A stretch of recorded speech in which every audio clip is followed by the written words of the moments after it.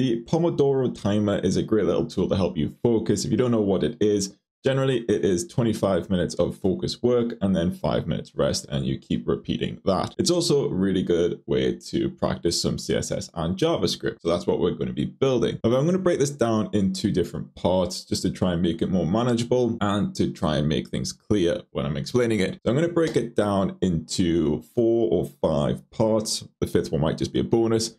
Part 1 is just going to be the countdown timer. It's pretty important to understand what this is, since, you know, it's a timer. We need to get a basic timer working. The second part will just be alternating between the work and the rest time. Third part will be, you know, play, pause, stop, reset, that kind of things.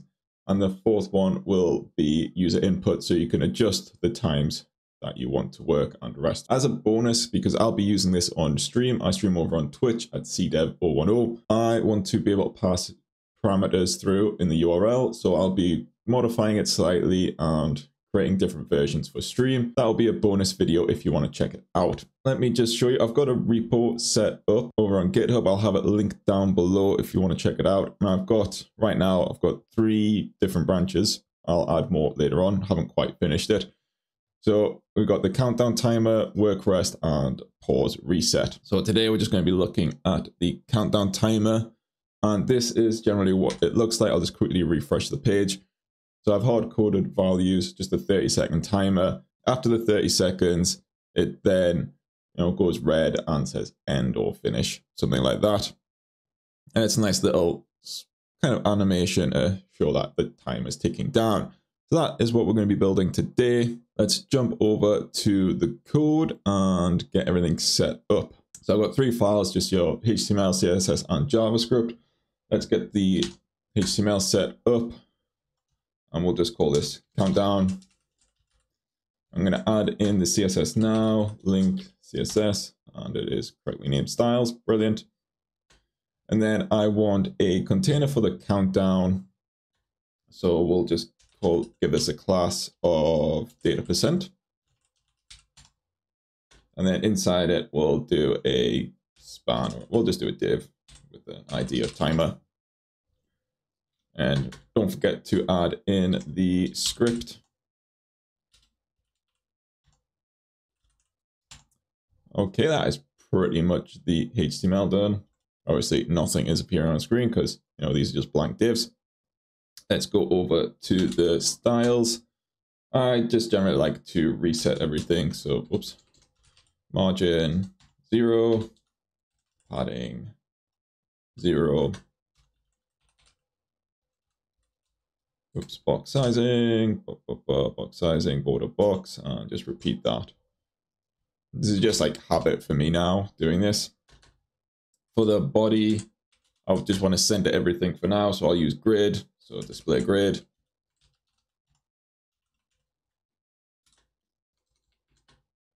And we'll do place item center. And we'll also give it a min height of 100 view height. Then we'll work on the actual data%, and we're going to use variables within the CSS here, just so we can update that with JavaScript and have that nice animation kind of going around. So we've got data%.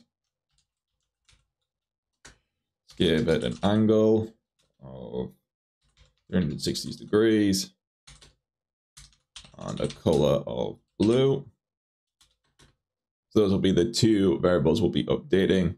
Again, I'll do display grid and place item center again, just so I can center the text for now. I want a position relative because we're going to do a pseudo element after. So because we're going to use a pseudo element, I want to add in the Z index of just say 100. The background, and this is pretty cool, we're going to use conic gradient. I always get this the wrong way around. So we're going to use, I think it's var color first to the 0 angle, then we'll do var color to the angle, and then white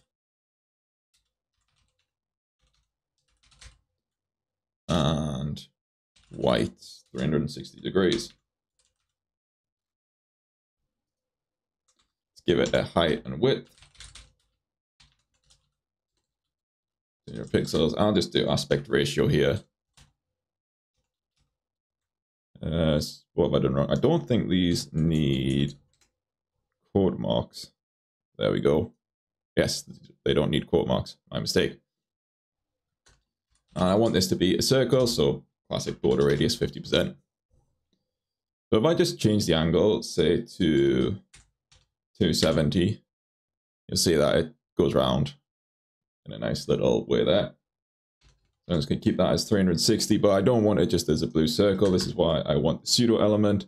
So we're going to do after content is blank, position absolute, z index of -1, height, let's just do 90%, width 90%, top 5%, and left 5%. Then I need my background of white. Border radius again. Perfect. So let's again just put this down to 270, and you'll see that it looks kind of like a percentage circle. Sweet. Let's just add in some default time there. I kind of want to make this a little bit bigger for now. So we want to target the timer. Font size. Let's just go to rem. Yeah, perfect. So that is the CSS all sorted. We've got the index CSS now. We're just working on the JavaScript. So for a basic timer, let's create two variables for the work and rest time. We don't need the rest time right now. I'm just adding it in. So work time. And I'll give this a 30 seconds. So 30 times 1000, and const rest time equals 10 by 1000. Then I'm going to create a second variable here. So let timer, or we'll call it let current time equal work time. Just because then in the future, we're going to alternate and change which one this is referring to. Then I want to get the actual data percent class element, this one, because we're going to be updating the variables via JavaScript. That's the angle and the color. I also want to get the timer because we're going to update the inner text. So const data percent.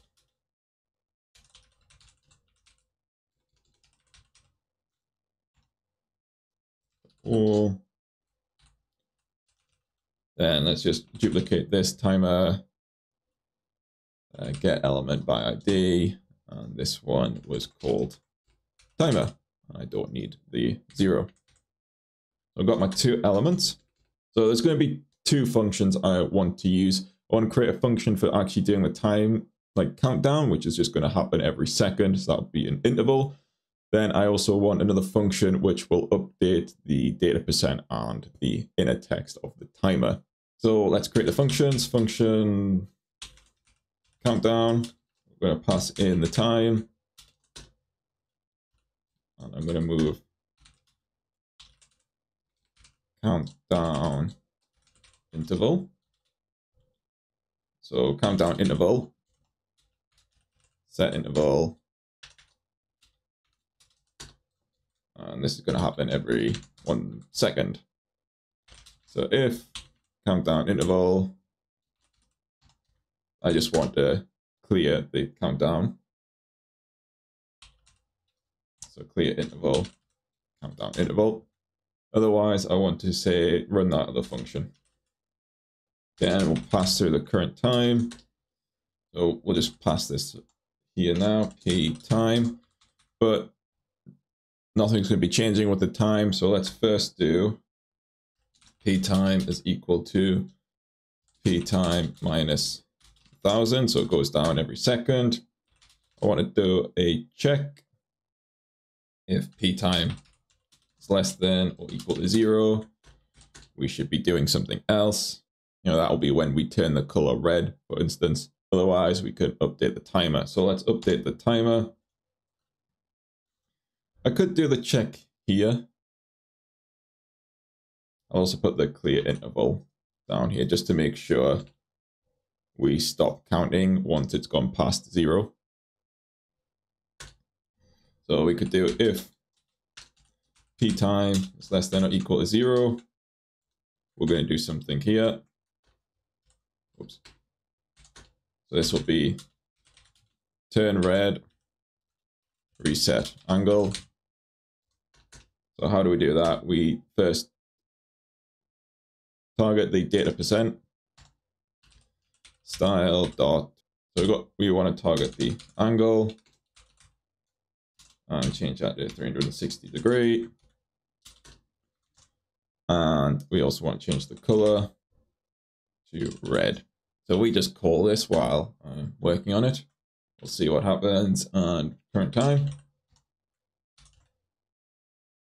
We're not going to look at, let's put this down to 5, just for the example. Oops, getting an error, cannot access countdown interval before initialization. That's okay. I don't think we need this because I am now clearing the interval when it's less than 0. I've got my order of my JavaScript wrong. There we go. So I was trying to access the countdown interval within the function before initializing the variable. That's fine. And this is not property, set property, because I want to update it. Set property. Same down here, set property.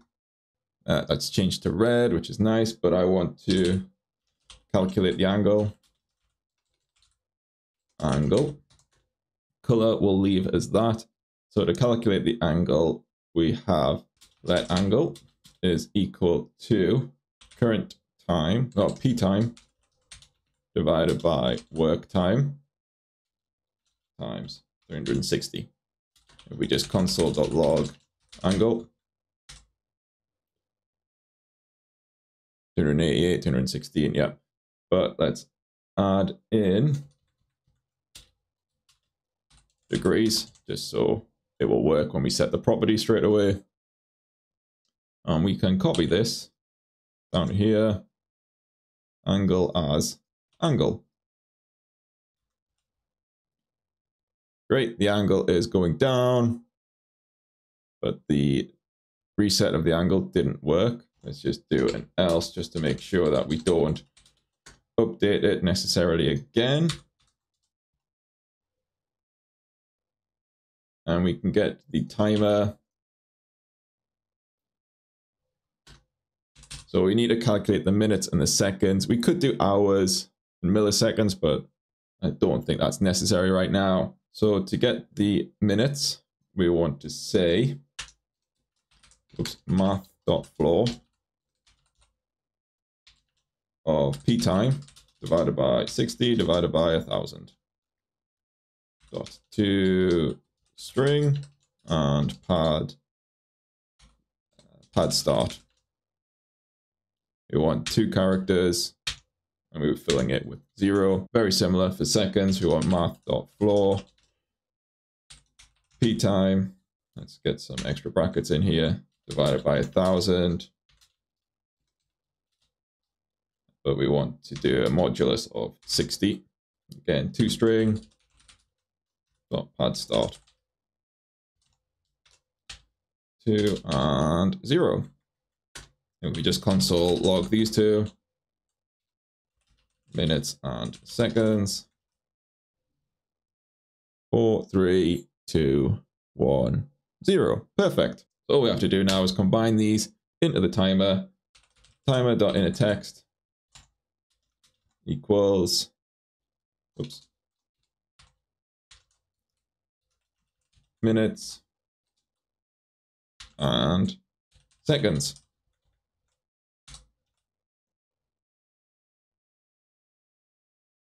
So we're updating the timer, but if I just refresh this slightly, oops. So we've got one issue there where the timer hasn't updated. So let's just make sure that works here.